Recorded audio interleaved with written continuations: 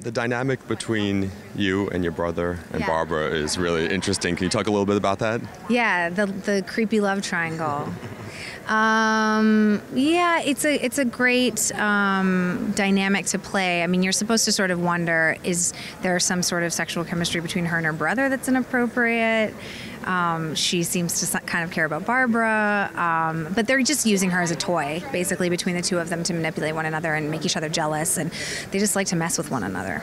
How much is she on board with her brother's bigger plan? I think you're supposed to wonder that. I don't want to give that away, but you shouldn't really know what her motivations are at the moment.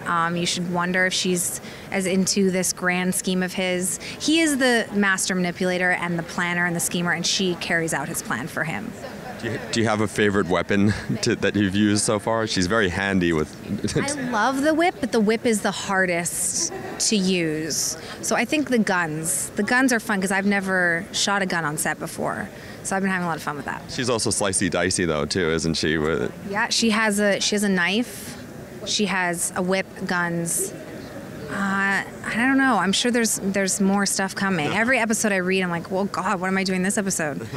Yeah. No, she's the Tigress, which there have been different incarnations in the comics. Have you looked at the comics at all to see versions of the Tigress? I haven't, because she isn't Tigress yet, and Tabitha Galavan doesn't exist in the comics. So I wanted to focus on creating that character first, and also all the different versions of Tigress in the comics are very different from one another. There's not sort of one through line like Catwoman or Penguin that's all the same. So no, it's been fun. I've had the freedom to just kind of do with what I want, and that's been great. Great. All right. Yeah. Well, thank you so much. Thank you.